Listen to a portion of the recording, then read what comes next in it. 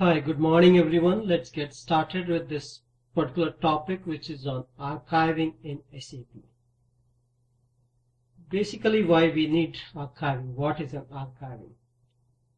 So application data is stored in files on the hard disk, which is deleted in the database, evaluated in files without reloading the database.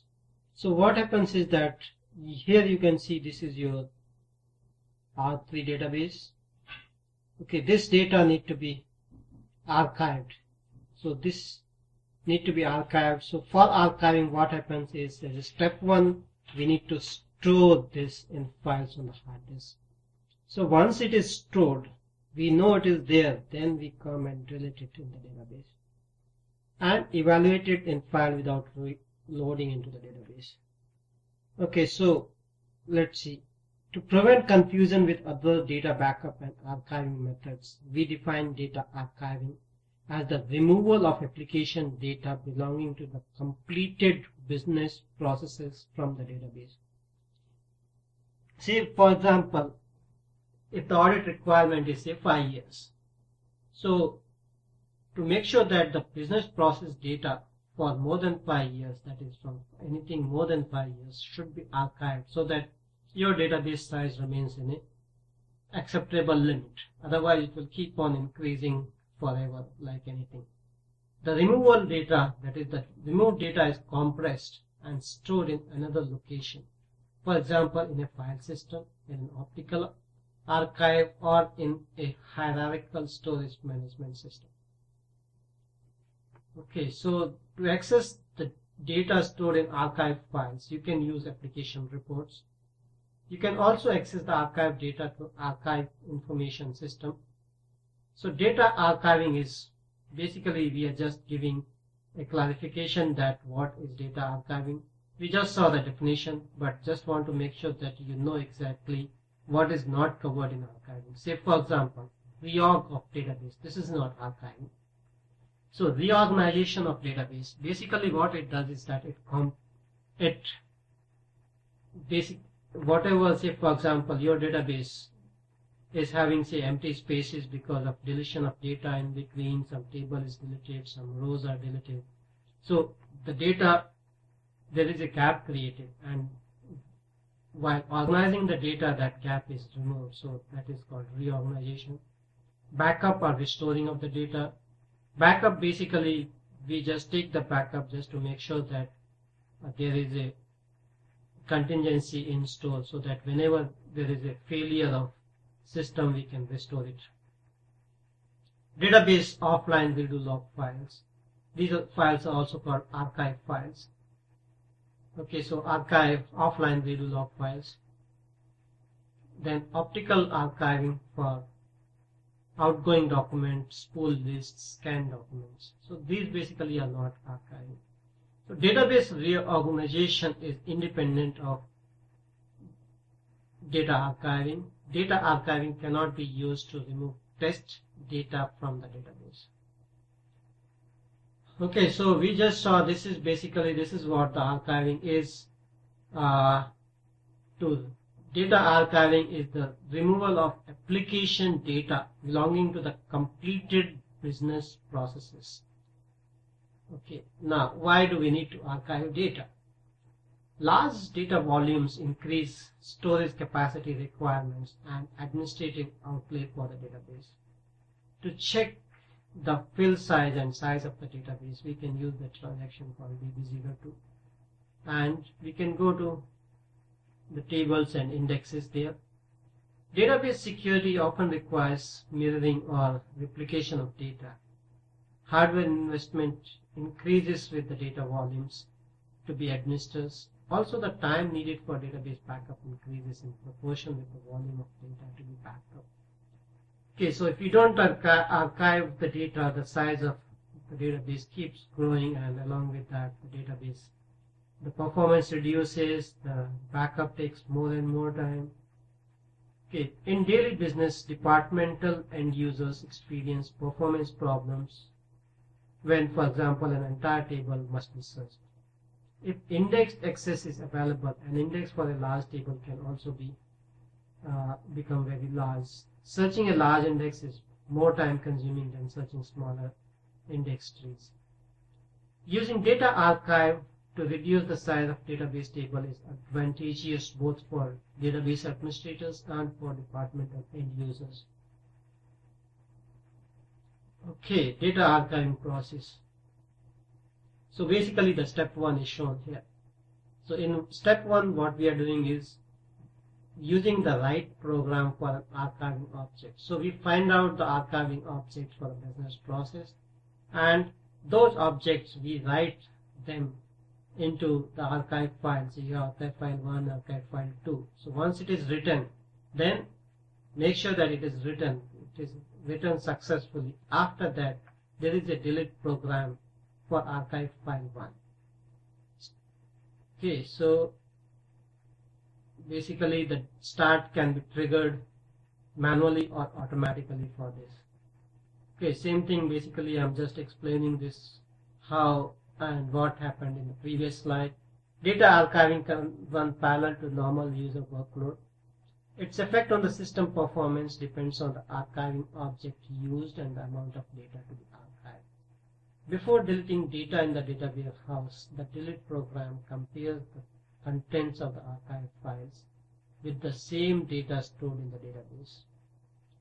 Deletion takes place only if both sets of data are identical.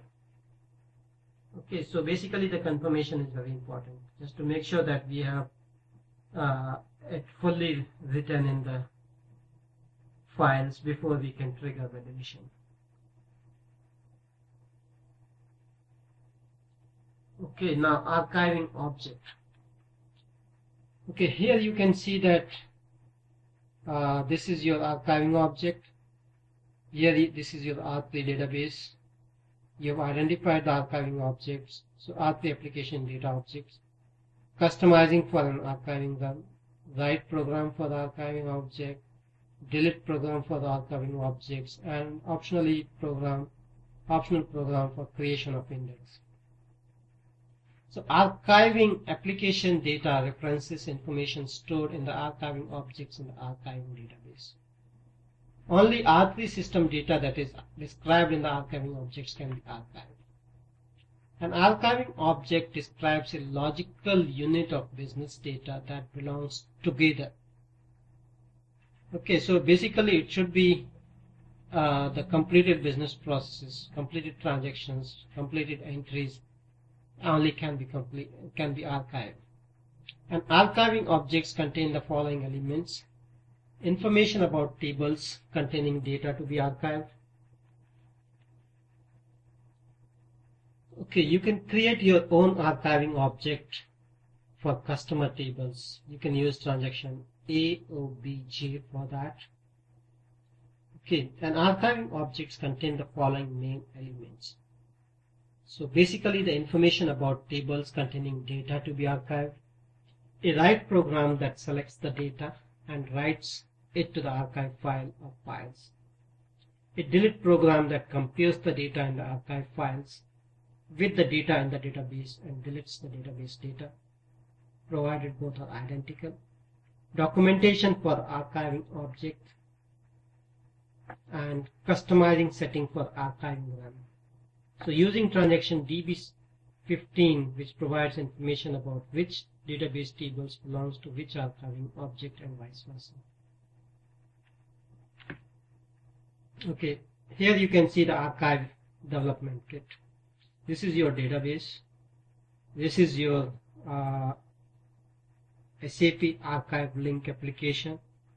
Okay, so archive development kit, basically it's the adjustment of code page, structure changes, number format, compression, file handling. All this is there in this particular archive development kit. Okay, then here you have the operating system. This is your archive files.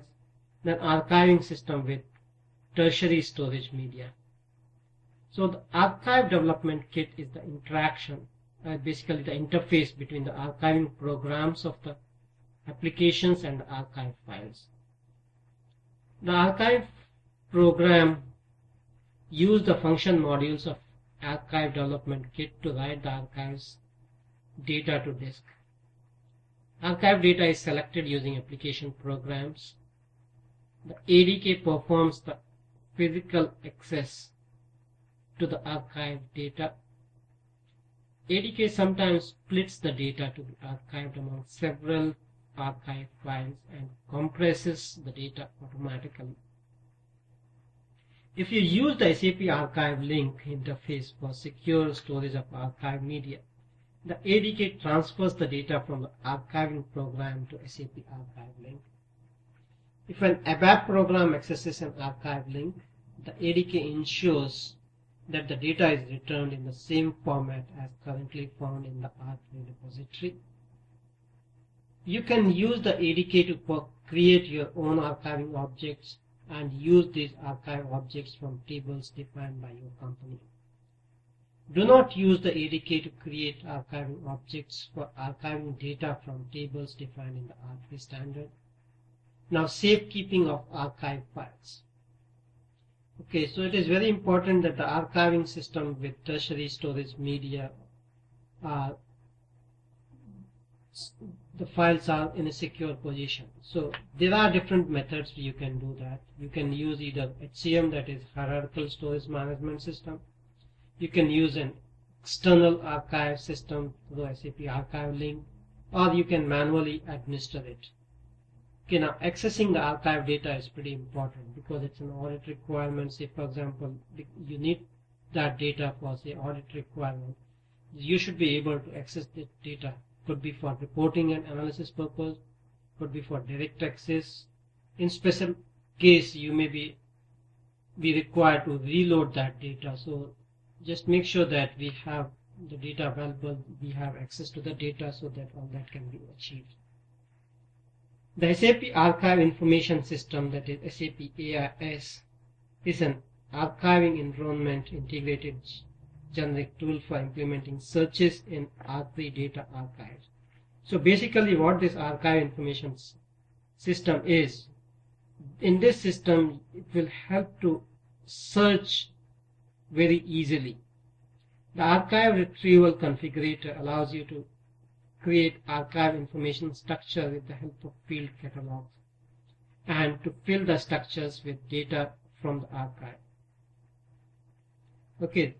To work with the archive information systems, you can use transaction called SARI. Okay, then let's see this particular transaction before we move further. So this is your system, and let's say I am interested in the archive administration. So this is the transaction. SARI is the transaction. We need to select the archiving object. Okay, we can select the archiving objects. These are basically the pre-delivered archiving objects available. Okay, so let's select one of the archiving objects. As a step one, basically you need to write. Okay, so you need to write it to the storage, to the archiving device. After the return is successfully, after the write operation has happened successfully, you can delete it. And if required, you can read this and you can generate the reports out of it. So that is about the archive administration. So just take note of the transaction, which is SARI. Okay, now let's go into the hierarchical storage management systems, archive information system. You have the archive explorer, status, customizing. If you click on archive explorer, here you can see, okay, which object is there, and this basically tells that this object is not getting archived. It's not in the archive explorer. So basically using this tool you can find out where the archive data is available. And when you are getting into an archiving project, these are the things, basically these are the phases of the archiving project. Okay, so that is about it. So basically what you saw, use transaction SARA, SARA, then maintain at least one variant for each specific archiving, run object, say 2 variants for delete programs, archiving run, 1 variant for archiving run. Okay, then monitoring an archive program, we just need to make sure that the archiving went successfully without any errors. Okay, then for the archiving, we need to make sure that while doing this, with whichever user we are working, it should have enough authorization. So this is the archive object, and operations on jobs, basically this is the object which the user should have access to these objects. Okay, that's all I wanted to cover in this archiving section. Thanks for joining and have a nice day. Bye bye.